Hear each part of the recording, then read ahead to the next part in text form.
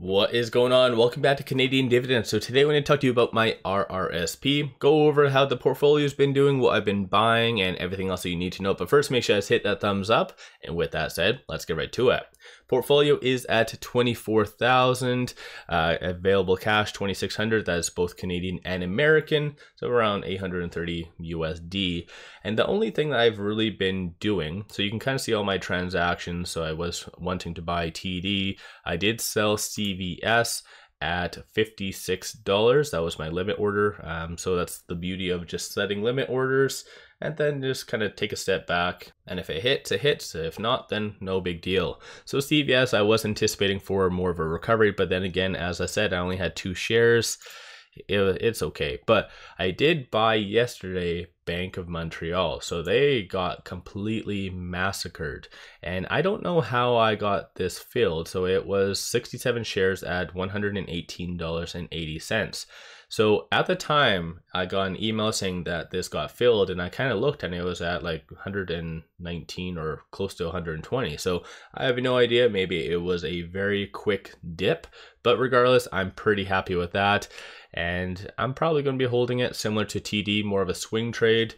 Based on the technicals, it is somewhat high, but with the recent data, I think there might be some more room for it to potentially go up a little bit. So that's something I've been doing. Then I did buy 1 share of good old Starbucks at $77.10. And so far it's recovered, currently sitting at $79.33. So all in all, Bell is starting to recover, obviously piggybacking off the broader market.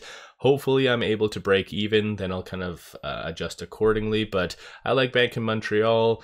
If for any reason Home Depot does break below $310, this is where I'll probably just put the rest of my USD in Home Depot. Same goes for Coke. If it does drop below $60 once again, then I will be buying. But outside of these stocks, I think with PCE numbers coming out, it did insinuate that there's going to be at least 1 rate cut in 2024. But at the same time, core PCE was a little bit higher than anticipated, below the forecast, but mind you, still relatively high. So I think that's what is scaring a lot of growth stocks. So I don't think it's really that time to buy. The only stock that I potentially might buy would be good old Palantir, so PLTR. It is getting completely slaughtered. Through Interactive Brokers, I actually did short it because it had a nice spike up to around 22.30 yesterday, and so I did enter a short position at 22.30, and I'm probably going to be closing it out fairly soon just for a quick swing trade for that. But aside from that, I really do like Palantir. Just I would like it a little bit more, probably in the mid 20s or high teens. So let me know your thoughts on that. This is kind of the only growth stock aside from possibly even SoFi that is kind of on my radar. So let me know your thoughts on what you've been doing.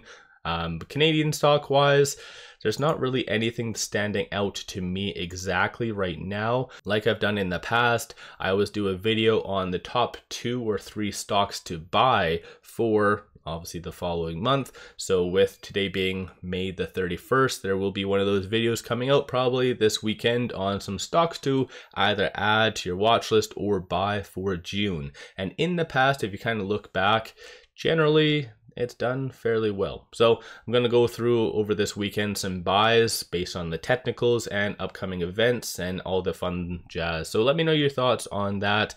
And did you buy the BMO dip? To be fully honest, someone did send this to me, more of a recommendation, because Bank of Montreal isn't my favorite bank, but I do like value and I like making money, whether it be swing trades, even if I like the underlying asset or not. You can make money on absolutely anything if you time it right. So once again, let me know your thoughts. Hopefully everyone has a good upcoming weekend. And with all that said, appreciate all of you watching.